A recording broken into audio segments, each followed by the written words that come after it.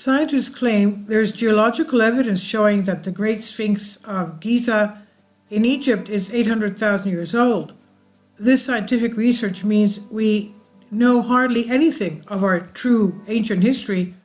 One of the most mysterious and enigmatic monuments on the surface of the planet is without a doubt the Great Sphinx at the Giza Plateau in Egypt. It's an ancient construction that has baffled researchers ever since its discovery and until today. No one has been able to accurately date the Sphinx since there are no written records or mentions in the past about this. And now 2 Ukrainian researchers have proposed a new provocative theory where the 2 scientists propose that the Great Sphinx of Egypt is around 800,000 years old, a revolutionary theory that is backed up by science. The study was presented at the International Conference of Geoarchaeology and Archaeomineralogy held in Sofia, Bulgaria, titled Geological Aspect of the Problem of Dating the Great Egyptian Sphinx Construction. The authors of the paper are scientists Manichev Jakeslev, Institute of Environmental Geochemistry of the National Academy of Sciences of Ukraine, and Alexander Parkhomenko, Institute of Geography at the National Academy of Sciences of Ukraine. The starting point of these 2 experts is a paradigm shift initiated by West and Schoch, a debate intended to overcome the orthodox view of Egyptology, referring to the possible remote origins of the Egyptian civilization, and on the other, physical evidence of water erosion present at the monument of the Giza Plateau. And according to Manichev and Parkhomenko, the problem of dating the great Egyptian Sphinx construction is valid, despite of the long-term history of its research. Geological approach in connection to other scientific natural methods permits to answer the question about the relative age of the Sphinx. The conducted visual investigation of the Sphinx allowed the conclusion about the important role of water from large water bodies which partially flooded the monument with formation of wave-cut hollows on its vertical walls.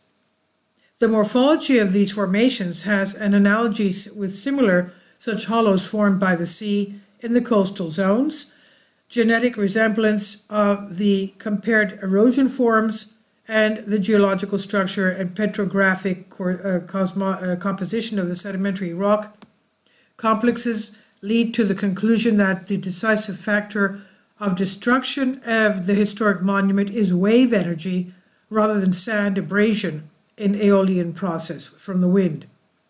Voluminous geological literature confirms the fact of existence of long-living freshwater lakes in various periods of the Quaternary from the lower Pleistocene to the Holocene. These lakes were distributed in the territories adjacent to the Nile. The absolute mark of the upper large erosion hollow of the Sphinx corresponds to the level of water surface which took place in the early Pleistocene. The great Egyptian Sphinx had already stood on the Giza Plateau by that geological historical time.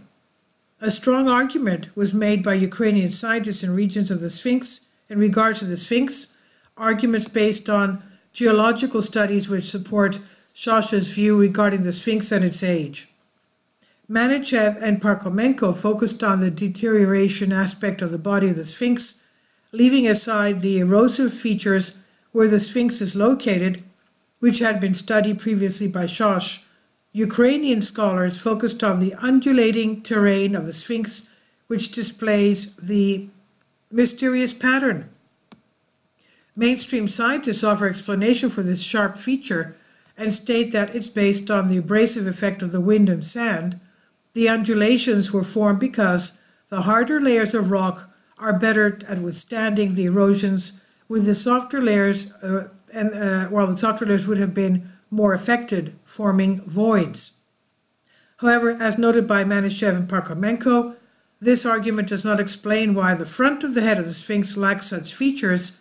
In regards to the argument made by Schoch about the heavy rain period, which occurred around 13,000 years ago, well, 15,000 years ago, they occurred 13,000 BC, the Ukrainian scientists recognized Schoch's hypothesis, partially suggesting that the erosive features of the Sphinx go further back than 13,000 BC.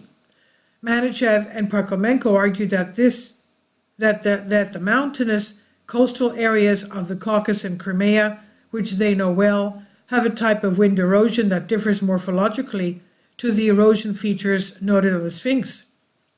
Essentially, they argue that such wind erosion has a very soft effect regardless of the geological composition of the rocks. In our geological field expeditions in different mountains and littoral zones of the Crimea and Caucasus, we could often observe the form of aeolian weathering, which morphology differs considerably from weathering taking place on the GES. Most natural forms of weathering are of smooth character, independent of lithological composition of the rocks. And they continue further and they explain our personal experience in scientific investigation of geology of the seacoasts gives reason to draw an analogy with the GES and to suggest another mechanism of its destruction. Specialists and geologists who look in the field of seacoast geomorphology know such forms of relief as wave-cut hollows. They can be one and multiple storied. They are arranged horizontally to the seawater surface. If the coast makes a vertical wall, a cliff, especially deep wave-cut hollows are formed in precipitous cliffs built by the strata of carbonaceous rocks. Such forms of the coast relief are well known and studied in detail on the Black Sea coast of the Caucasus and Crimea. General model of formation of wave-cut hollows in the rocks of the Caucasian flysch is given by Popov. In dynamics of the process of wave-cut hollows formation, one can notice such a characteristic feature that the wave energy is directed to the rock stratum at the level of water surface. Besides, both saline and fresh water can dissolve the rocks. Manichev and Parkhomenko propose a new natural mechanism that may explain the undulation and mysterious features of the Sphinx. This mechanism is the impact of waves on the rocks of the coast. Basically, this could produce, in a period of thousands of years, the formation of one or more layers of ripples, a fact that is clearly visible, for example, on the shores of the Black Sea. This process, which acts horizontally, that is, when the waves hit the rocks up to the surface, will produce a wear or dissolution of the rock. The fact that the observations of these cavities in the Great Sphinx made the Ukrainian scientists think that this great monument could have been affected by above said process in the context of immersion in the large bodies of water, not the regular flooding of the Nile.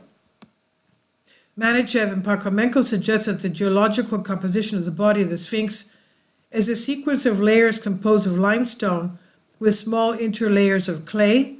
Manichev and Parkhomenko explain that these rocks possess different degrees of resistance to the water effect and say that if the hollows formations were due to sand abrasion only, the hollows had to correspond to the strata of a certain lithological composition. They suggest that the Great Sphinx hollows are formed, in fact, within several strata or occupying some part of the stratum of homogeneous composition. And they firmly believe that the Sphinx had to be submerged for a long time underwater. And support this hypothesis, they point towards the existing literature of geological studies of the Giza Plateau. According to the studies at the end of the Pleistocene geologic period, between 5.2 and 1.6 million years ago, seawater entered the Nile Valley and gradually created flooding in the area. This led to formation of lacustrine deposits, which are at the mark of 180 meters above the present level of the Mediterranean Sea. That's about, 600 feet above the Mediterranean Sea.